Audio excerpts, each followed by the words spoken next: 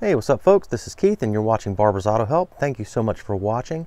In today's video, we're going to be going over the cylinder identification, firing order, and ignition wire routing for a General Motors 4.3 liter Vortec V6. Let's go ahead and get into it.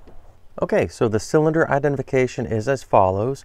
On the driver's side, bank 1, we have cylinder number 1, 3, and 5.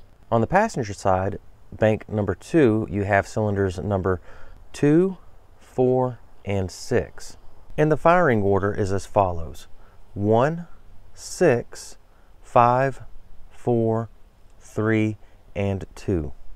Now for the ignition cable routing. The ignition cable routing or ignition wire routing on this particular engine is quite simple due to the fact that there are numbers on the top of the distributor cap. And each of those numbers are at the base of an ignition wire connector on the distributor cap. And naturally those numbers represent the particular cylinder that ignition cable connector or ignition wire connector fires. On the driver's side you have 1, 3, and 5, and on the passenger side you have 2, 4, and 6. So if you were to replace the ignition cables or wires on this particular engine, naturally the number 1 ignition cable connector would receive the spark plug wire, and the other end would go to cylinder number 1 or the spark plug on cylinder number 1.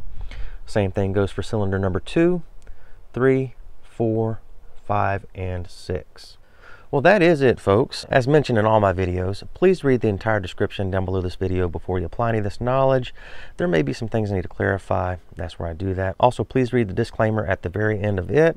And also, this is a 2006 Chevrolet Silverado 1500. There may be some variations and some things that may apply and not apply to different years on this particular engine here. So do your own research and always verify everything. Guys, thank you so much for watching. Please like and subscribe.